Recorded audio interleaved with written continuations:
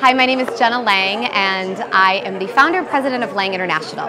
We are a company that focuses on transforming people into great communicators. And we are really targeting people who have those high-stakes communication moments where what they say and how they say it better be aligned for them to have impact. Women in technology, I've had the great fortune of working with a lot of women in technology, and I think they've got a challenging situation because they have to walk into a room, they have to own a room, which is predominantly men. And it's men who have deep interest in the specifics about what the technology does and how it works. And for them to have a strong, powerful voice and to be concise and to say what they really want to say in the moment is hard. Here's why it's hard. In my experience, women are constantly questioning the power of their words before they say it, and sometimes that moment goes away.